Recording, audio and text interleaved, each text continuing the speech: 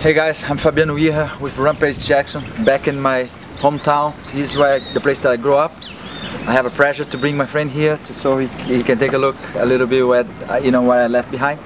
And today it's not about me, it's about him. So we're gonna go a lot of good questions and out and inside the MMA world. It's one thing that, again, we're in Brazil and everybody been talking about this. I want to talk to you because you personally gonna understand why I bring that question up to you.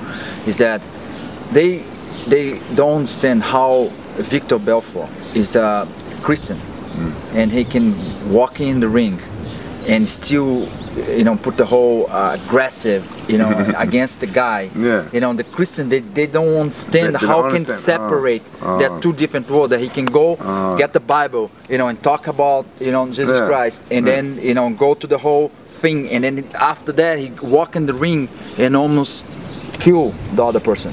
It's so easy to understand. See what it is. I think a lot of these people who are asking these type of questions maybe don't understand the Bible too much. Because if you understand the Bible, it's that's violence. It's a lot of violence in that Bible, and that's what people confuse things with.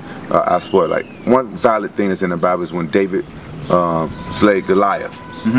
He went and killed the giant, and what you gotta really understand, after he killed the giant, he cut his head off. And David was chosen by God himself. And they said David is a man after God's own heart. He's like really close to God, basically. But God gave him the power to kill this giant in Goliath through the power from our Father. He gave David this. He was a young boy, not even a man yet, and everybody was scared of this giant. And what people don't think in their mind, they think, oh, it was a giant, like a 1,000 feet tall giant. No, it was maybe somebody the size of Shaquille O'Neal, and versus somebody like you. Yes. So you understand? You got to really break it down. I'd be next to him. Yeah. You be next. Yeah. Right there. Yeah, right. And that's the high difference. Can you imagine? Like somebody like Shaquille O'Neal or the Chinese basketball player. Yes. What's his name? I forgot his name. You know what I'm talking about? Yeah. A real big giant. The taller guy. Versus somebody like David, probably like your size. You know what I'm saying? But God gave him the power to do that, right? And that's violence. But this sport is not violence. It's martial arts. And I met Vitor before. He's a good guy, nice guy. I know he don't hate that guy that he's fighting. And when you don't hate the guy that you're doing martial arts with, it's not violence. Yeah, so it's a brief between. It's a difference between you have a personal problem with that guy, and you really wants to hurt him. Really hurts him. Then you're just doing what the sport, it have to be done. Yeah, and what people need to understand about Christian religion and stuff like that, a lot of people don't understand. Because if you know who I am, I tell you who I am. I am God's street soldier. You know what I'm saying? God give me the power to go fight. And you know what I'm saying? Because you know what? He knows my heart. So a lot of Christian people, they look and judge. I keep it real. I think a lot of people know your heart. You know what I'm saying? Yeah. But that's all God care about is your heart. That's all he care about. So if you're a fighter, God wants you to fight with all your heart. Go and be the best fighter, but be humble. Look at Vitor. Is he not humble?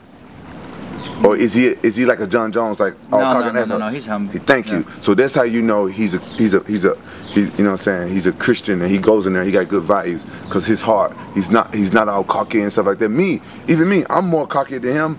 Because I talk and he's not joke, like the joke. Play, but some people say I'm cocky when it's not. But I like to joke. I like to be. Joke. I like to be more entertaining, because if you remember, my head, I thought it was gonna be a pro wrestler. Yes. And that's what pro wrestling is, kind of entertaining, right? See, Vitor, he probably didn't think about being a pro wrestler. So he's very humble. He's a martial artist and everything. And I can tell that he get a lot of strength from God, because look at him. He's older and he come all the way back.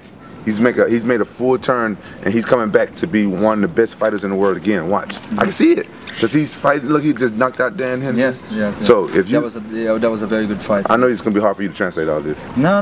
It's okay, because they're gonna put a subtitle on that. Oh, it's hard. Yeah. So what I want to say is, all the Christians who watching the fight and stuff like that, please understand that it's not that you fighting, it's all about your heart.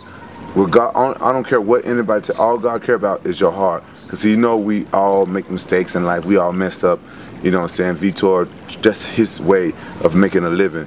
and it's an honest living, and he's not hurting anybody, without he's not hurting anybody evilly. It's not evil. He's not. And if I ask you the worst moment in your life, not in your career, the worst moment in your life, what would it be?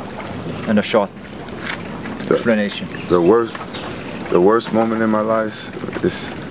That's kind of tough because I've had some pretty bad times. But I'm gonna say the worst moment in my life was when I went to jail. Man, it's like did something stupid, and that's the worst thing that can happen to you is you do something illegal, stupid, and you get caught up, and you gotta go and be institutionalized, and they gotta tell you when to take a shower, and tell you when to eat, and tell you when to sleep, and stuff like that, and you don't feel like a human being anymore. That was the worst thing that ever happened to me. So that helped change my life. And I said, you know what? I got to be more positive. Make sure I don't do anything stupid and stay out of this jail. Because that's the worst place that I ever want to go back is a jail. And then go extreme to the other end. How about the happiness?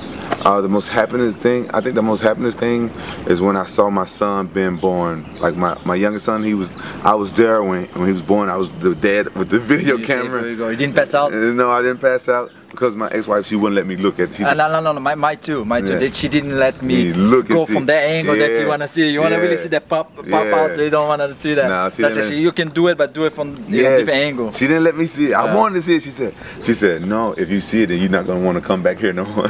Believe me, exactly the same words from my wife. She's like, if you see that, you maybe don't want to, you're going to lose the sexual attraction that you have. That's why I heard it's true. It is true, though. So I say, you know what? I don't need it. Thank you again.